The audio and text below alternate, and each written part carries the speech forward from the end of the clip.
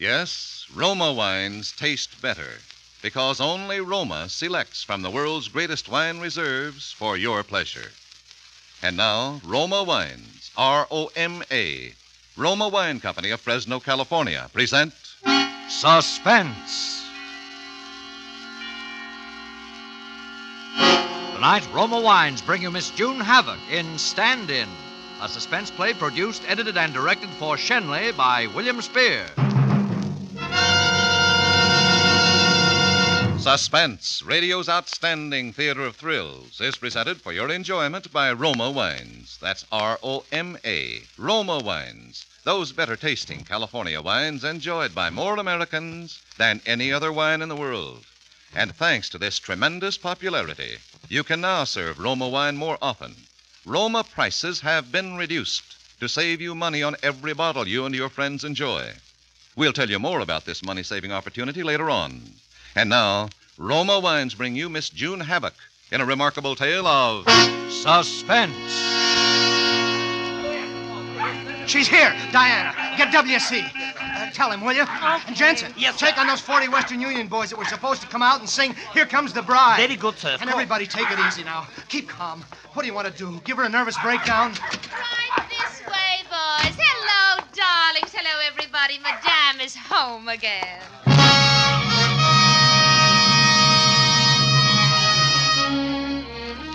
That was always the way with Madame. A grand entrance for her and utter confusion for everybody else. She was rotten spoiled. But what could you do? On the screen, she looked like an angel. And she was the top box office draw of the biggest studio in Hollywood. Everybody heard the story by now, of course. That is the 9-day wonders version that the newspapers carried. But there are only 2 people in the world who know the real story. And I'm one of them. You see, I was her stand-in. This particular little caper all began just before her latest picture was supposed to go in front of the cameras. And she suddenly decided she simply couldn't bear to be making only $10,000 for a whole week's work and took off for Florida. Nobody heard a word of her for 2 months except in the newspapers. Little things like she'd married her 5th husband and lost $40,000 in one night at roulette and bought an old Spanish monastery and was going to bring it back to Hollywood stone by stone. And then all of a sudden she was coming back. That very day. With husband and monastery and everything, and everybody had to jump. The retinue had been waiting all afternoon and going not so quietly crazy, particularly Mike Foss, her publicity agent, and me. I was having a whole duplicate set of dresses fitted so we could start the picture the minute she got back. She swept in, and I took a look at the new husband. And the minute I saw him, I knew there was going to be trouble, because he wasn't taking it well. He wasn't taking it at all well. Madame, for the love of Pete, where have you been? W.C.'s been blowing his top all day, and the newspaper boys... Now, Michael, darling, everything's been taken care of. I sent W.C. a big box of orchids from the airport. And I brought a few of the newspaper boys along with me. You did? Hello, Listen, Poco, darling. I want to talk to you. First, I wanted to give you... By the way, everybody, this is my new husband, Dennis O'Brien. He flew me out. We bought a little 4-seater. Isn't he gorgeous? He's gorgeous. Such an improvement on Romana, don't you think? Say hello to the folks, Denny, huh? Hello. Say, how about a couple of nice pictures of the bride and groom, huh? Oh, well, darling, I think that's a splendid All right, idea. good. Come on, Dennis. Come on, a little to one side, I think, darling. Leaning over, perhaps. That's right. Not too far into the picture. Anywhere you say. There. Now, isn't that about right, boys? Ah, that's fine. Now, one of you alone, madame. Oh, certainly. You can go now, Dennis. I'll join you a little later, darling. Just look around the house. Make yourself at home. Thanks. Hold it, madame. Thank you. Goodbye. Oh, that's all right. Madame, I was wondering about your hair. Are you going to wear it up in the cathedral scene? I am Trey beat. Lawrence and our miners' party was beaucoup. Madame, dreadful, really. Madame, I Oh, wondered... Diana, darling, I hardly noticed you. How are the new dresses coming? That Well, one you have on looks lovely, dear. Well, thank you look you. lovely, too. Well, thanks, Madame. I was wondering please, if... will you go? Diana, dear, I shall have to go and have that awful ordeal with W.C. and the Schwartzes will be Well, here. certainly. Oh, Good night, Madame.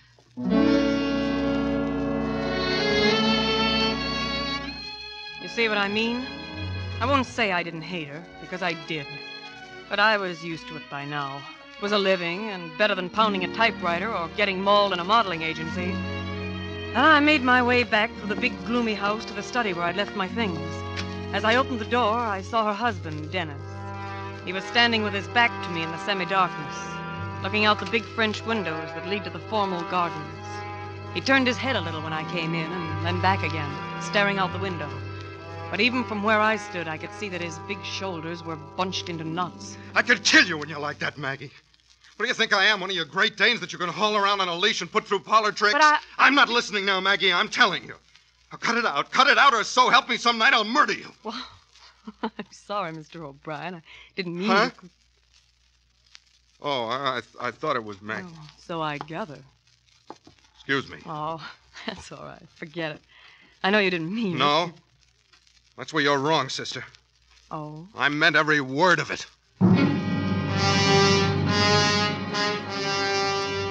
I looked at him, handsome, weak, and violent. And I think I saw it all right then. For one split second, a flash of intuition, the future lit up in front of me like a marquee sign, a sign in big red letters that said, murder.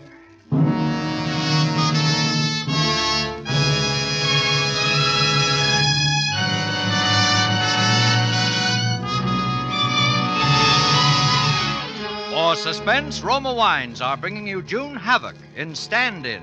Roma Wines' presentation tonight in radio's outstanding theater of thrills, Suspense.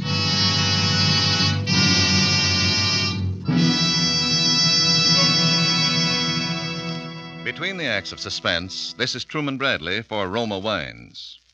Earlier in this program, we told you that more Americans enjoy Roma than any other wine. Common sense will tell you there must be a reason for this preference, and there is.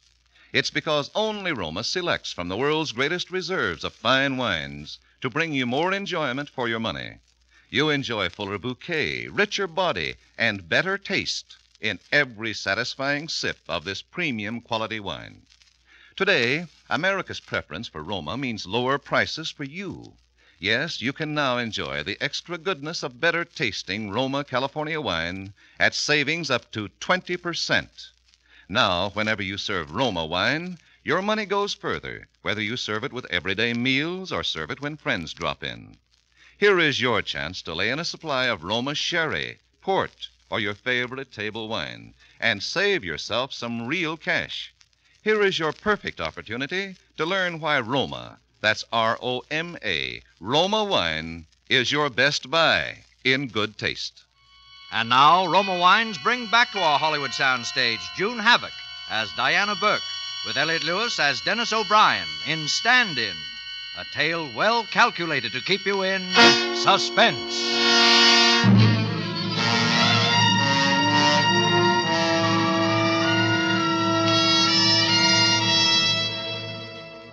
I don't have the right face for the screen, but I've got everything else. And Denny knew it. I didn't keep it a secret from him either. Not that I had to flaunt it at him. He was married to a slightly sagging movie queen, at least 10 years older than I was. And he was only human. Not that I said anything either. For a week I hardly spoke to him. First because it was smart. And then, being Madame's stand-in, because I was busy.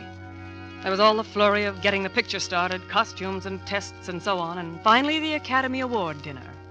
Perhaps the less said about that, the better.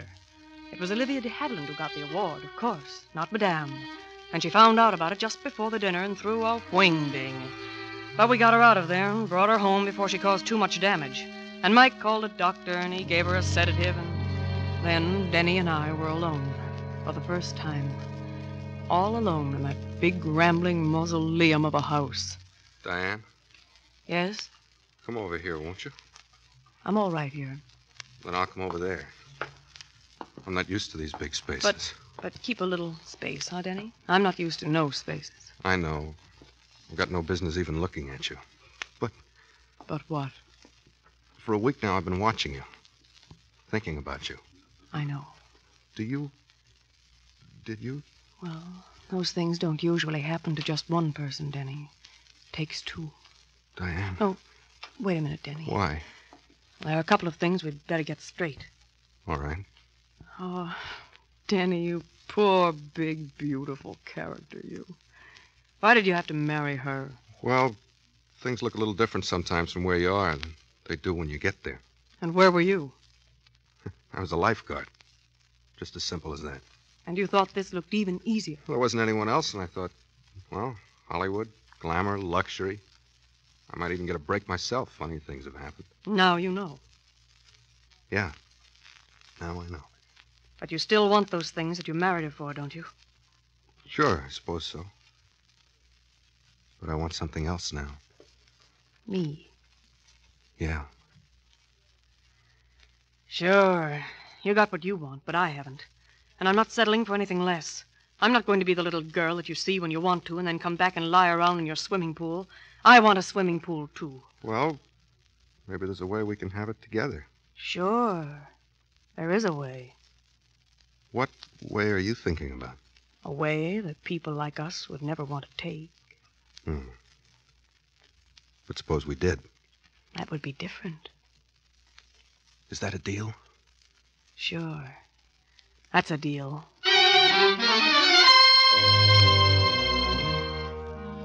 Casual. The light touch. But it was there just the same. We never spoke about it after that. Things went along and, well, I'm only human, too. But there was always that understanding between us. All that time we were just waiting, I guess, for what they call in the crime stories the opportunity. And then, on the last week of the shooting schedule on Madame's new picture, it came. There was only one more take before we knocked off that day, so I was free to go home. But everybody else was jumpy and irritable as usual, particularly Madame. And then I saw Denny walking down the stage. Don't blame me for holding up the picture. You're the director, I'm not. Oh, please, Madame. I'll be ready any time you say. Make it 10 minutes. Well, really. Okay, fellas, move in for the close-up. Oh, hello there, Maggie. Oh, it's you. Yeah, when are you quitting? Oh, Dennis, how do I know? I'm not the director. I'm merely the star. You know, we're supposed to be aboard the yacht by 7:30. There'll be people waiting. All right, let him wait. Yeah, but yesterday you said that Oh, you wanted... yesterday I said one thing. Today I am working. Now shut up and leave me alone. Don't talk to me that way, Maggie. What? I'm your husband, remember? Yes, and I've had about all of that I can stand, too. Now you get out of here. Do you hear me? Get out of here. Okay, Maggie. And you might start looking for a good divorce lawyer. I think you're going to need one. All right, come on now. Hello. Oh, hello, Diane. Let's take a little stroll out to the gate, shall we? I could use some fresh air. Come on. We'll duck out the big stage door here. Okay. Well, it doesn't look like I have much longer, does it? Not much. Now or never. I'm not quite sure I know what you're talking about, Denny. Let's quit kidding ourselves. You know what I'm talking about. If she divorces me, we're finished. You're finished. All right, I'm finished. So if we are ever going to do anything, it's got to be now. All right, let's quit kidding ourselves. Are we going to do anything? I would, if I knew how. Shh. There's the guard at the gate. Good evening, Mr. O'Brien. Miss Burke? Uh-huh. Hello. Say, Madame, can I please have your autograph? Afraid you got the wrong gal, Sonny. I'm not Madame. You can't fool me, Madame. You're shooting that picture, Carmelita. Oh, go on, Peter, will you? I even seen you in the same dress lots of Oh, times. sure, they fixed me up to look like Madame, but I'm not. I'm only her stand-in. Stand-in? Come on, Diane. Wait a minute. Look, Sonny. They gotta have somebody standing in there so they can focus everything just right, and that's me. And then when they're ready to shoot the scene, Madame comes out all fresh and pretty and plays it. You see now? Oh, you sure look like her, though. Well, that's what they pay me for. Diane. What? That's it. That's the how, right there. The what? How. The kid just told us just now. Don't you get it? The how? How do you... Sure. Out of the mouths of babes. How to murder your wife. The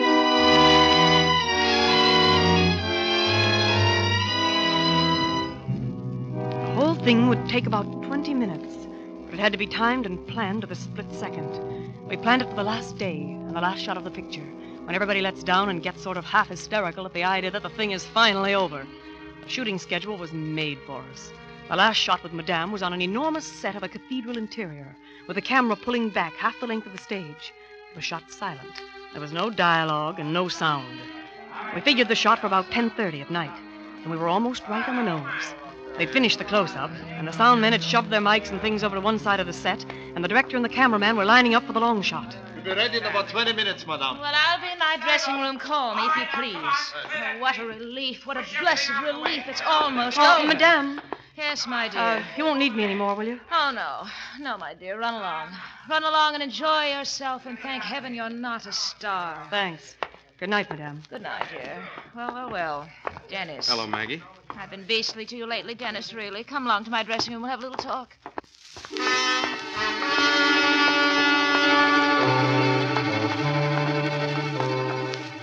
As I was leaving the stage, Denny was taking her back to her dressing room. It was 10:40, and I knew exactly how he'd look at her, and what he'd say, and what he'd do. close the door, Dennis. Yes, that's it. Do sit down. Make yourself comfortable. No, thanks. No, don't be silly. There's just one more take. You're not going to make it, though, Maggie. What do you mean? I mean, you're through, Maggie. Through. Dennis!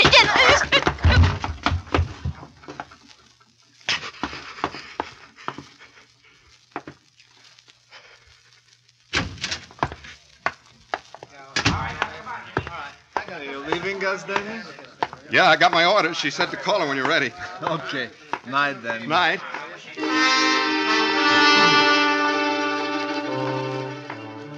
7 minutes. 7 minutes were gone. Now he'd be passing the guard at the stage door. Good night, Mr. O'Brien. Night. And now he'd be walking down the studio street and turning the corner at the other end of stage 1 and strolling over to the guard at the main gate. Oh, hello, Mr. O'Brien. Going home now? I wish I knew. You married man? I know what you mean. Well, I got my orders. All I can do is carry them out.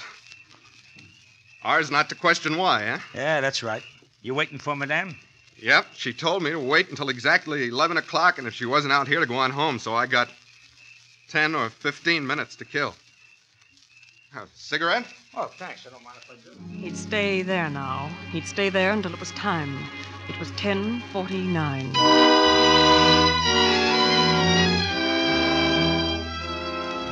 Just 5 minutes before, I had passed that same guard on the stage door. Good night, Miss Burke. Good night. And I had walked down the same studio street and passed the same guard at the main gate. Finally knocking off, eh, Miss Burke? That's right. Good night. Good night, Miss Burke. Good night. I had walked straight ahead, as though I was going to the bus line. And then, when I was out of sight of the main gate, I ducked up the little side street that runs along the west end of the lot. I kept in the shadows now, watching every move. About 100 feet from the corner, there's another gate. It's usually locked and never used. But they'd been shooting an exterior, and they'd taken the gate off the hinges. There were barricades across the entrance, and a watchman who passed about every 15 minutes and then rounded the corner was passing now. I waited in the shadows. Now he's gone. Now was the time. I took a quick look around. There was no one in sight. I dashed to the gate and was over the barricades in an instant and running as softly as I could toward the back of stage 1. The big door at the back there, where they moved in the scenery and the flats, was open about a foot. We'd seen to that. And I squeezed in and I made my way behind the scenes to Madame's dressing room. I opened the door and I closed it behind me. And then I knew for sure that Denny had been there and done his part. She was lying on the floor with the marks of his big hands still on her throat. She was dead.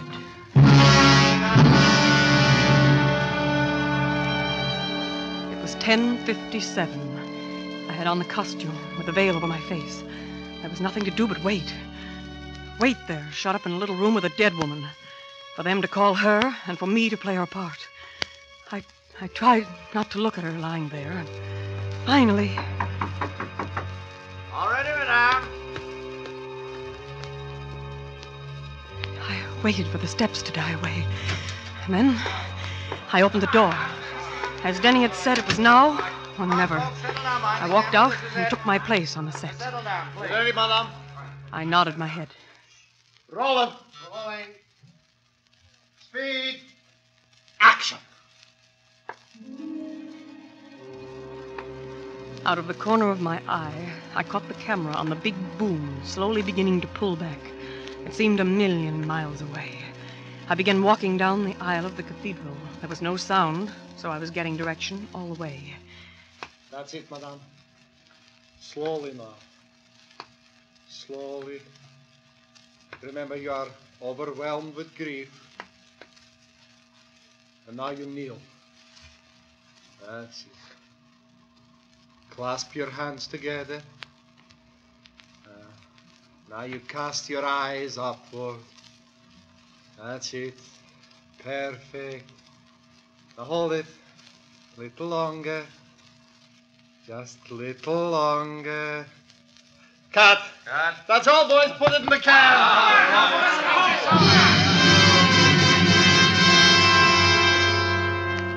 That was all. I had to keep myself from running as I started back to the dressing room. But when I got there, I sprinted. Around the corner and out the big door. Denny's car was there all right, with the back door open, and I slipped into it and lay down on the floor of the back seat. It was 11 o'clock. Looks like my time's up. Yeah, gee, it's a couple of minutes after 11. Guess she's not coming, huh? Guess not. Well, orders is orders, huh? Yeah, that's right, Mr. O'Brien. I could hear his steps coming over to the car, and then getting in, and then we were starting off. Good night, Mr. O'Brien. Good night.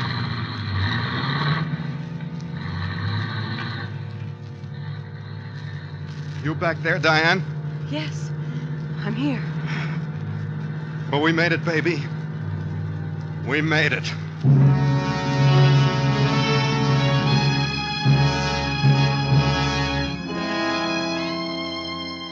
We knew they probably wouldn't find her till the next day. Even a director wouldn't dare disturb her if he got no answer at the dressing room door, and that's what happened. We got the news about mid-morning, and of course everybody on the lot was grief-stricken. And that afternoon, everybody who'd been on the Carmelita set or had anything to do with Madame was called into Projection Room A. That's when we first met Lieutenant Malone. Well, I know you folks all feel bad about this, but we might as well lay it on the line.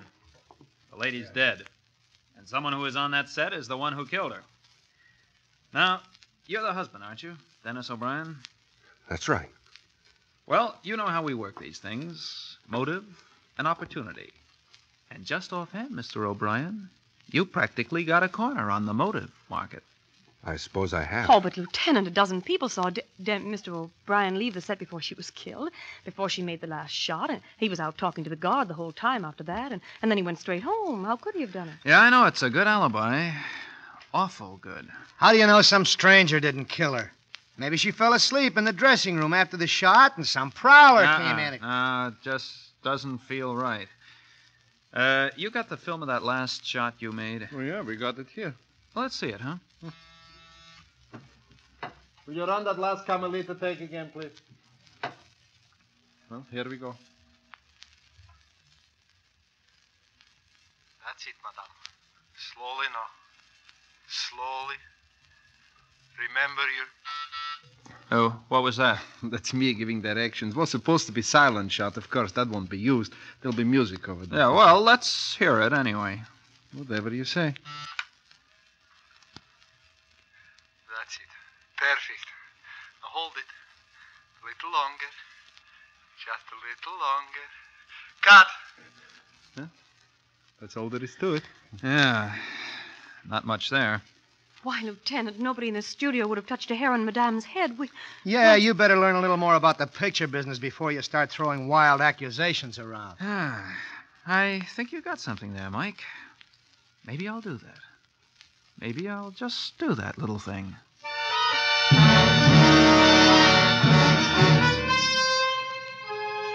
Well, a month went by. Of course, Denny and I didn't dare see much of each other, but things were going along. I'd even had a couple of small parts. On the strength of all the publicity about Madame, somebody discovered that maybe I did have the right face for the screen. And then one day we got a call to go to Projection Room A, and there was Lieutenant Malone again. Now, just make yourselves comfortable, folks. I got something to show you. I hope it's more than you had the last time. Yeah, Mike, yeah. I've been learning the picture business, like you said. I learned a lot, too. All about silent shots and sound shots and wild track and dubbing and, stand-ins. What? You were Madame's stand-in, weren't you, Miss Burke? Well, yes, I was. Uh-huh. You look quite a lot like her, too. Well, a little, I guess. Oh, you'd fool me all right if your back was turned. Well, I've been fooling around down in the cutting rooms. You know, I never realized before how much stuff got thrown away. I even made a little collection of it. I want to show it to you. Here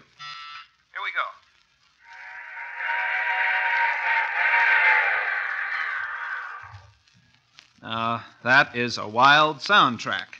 You make that separate and mix it in after you've made your film, right? You can make sound without pictures just the same as you can make pictures without sound, right? Now, that day you folks were making that last shot of Carmelita, the sound engineers were sort of slap-happy, it being the last day and all, and so they just pushed their microphones out of the way. But they forgot to turn off the sound, and they pushed that mic right up against Madame's dressing room before the last shot. And the cameraman was running some test film. Here's what he got. I found this in a cutting room trash bin.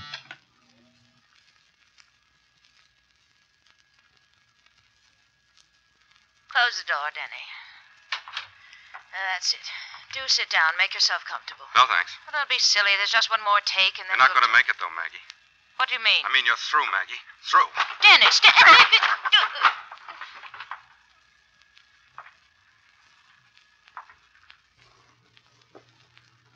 Well, I guess that's it. Huh, Mr. O'Brien? Miss Burke? Yes. Yes. I guess that's it.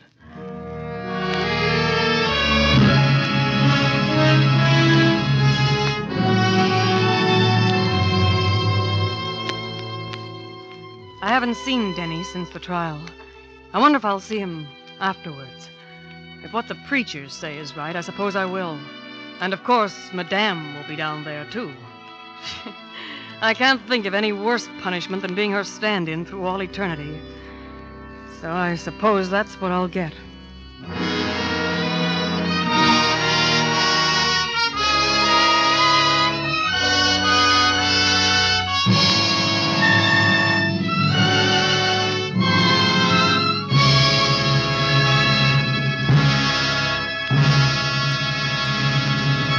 Suspense. Presented by Roma Wines, R-O-M-A, Roma, America's favorite wines. In a moment, we'll hear again from June Havoc, star of tonight's suspense play. Meanwhile, this is Truman Bradley with a suggestion that you try Roma Wines and discover for yourself the important difference, the extra taste luxury that makes Roma America's most preferred wine. You'll find that Roma wines taste better because Roma alone selects from the world's greatest reserves of fine wines. You will also find that you now pay less for Roma's premium quality, that you actually save up to 20% on these better-tasting wines. Tomorrow, buy a supply of Roma California Sherry, the perfect appetizer before dinner, the gracious gesture when friends drop in. This is June Havoc. Suspense is one of my favorite programs, and I got a real thrill appearing on it tonight. I'm going to be listening to next week's Suspense show when Elliot Reed will be the star. Thanks a lot, and good night. June Havoc will soon be seen opposite George Raft in the United Artists production Intrigue. Tonight's suspense play was by Robert Richards, from an original story by Pamela Wilcox. Next Thursday, same time, you will hear Mr. Elliot Reed as star of Suspense. Produced and directed by William Spear for the Roma Wine Company of Fresno, California.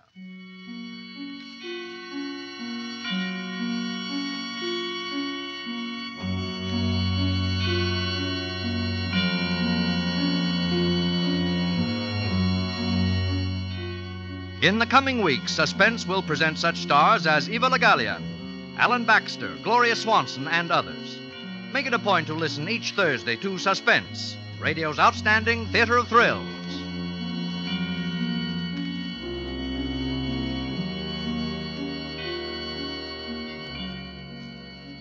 Stay tuned for the thrilling adventures of the FBI in Peace and War, following immediately over most of these stations.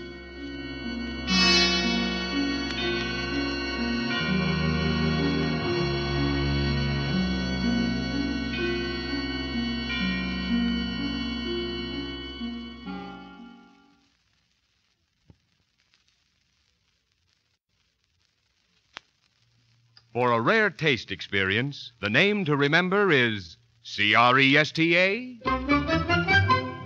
Blanca. Cresta Blanca. Cresta Blanca. When you serve Cresta Blanca California Burgundy or Sauterne at dinner, you pay the highest compliment to your guests. For the best, serve Cresta Blanca from the finest of the vines. You can now buy famous Cresta Blanca quality at unusual savings. Stock up now with America's most distinguished wines. Shenley's Cresta Blanca Wine Company, Livermore, California. Listen to Suspense next week, same time, same station. This is CBS, the Columbia Broadcasting System.